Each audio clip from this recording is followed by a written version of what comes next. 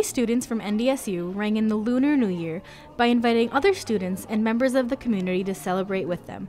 Events are the easiest way, I think, to get to meet people that are from your own culture but also outside of your culture.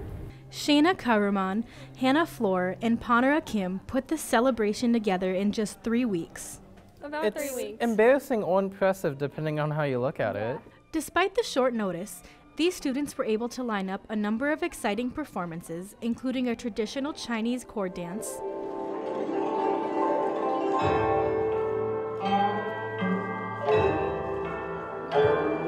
and a performance by the NDSU dance team that had everyone grooving along.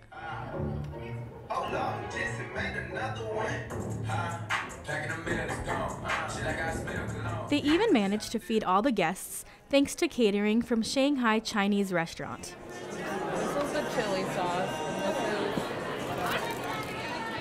Even though this event happened on campus, the students aren't part of any organization.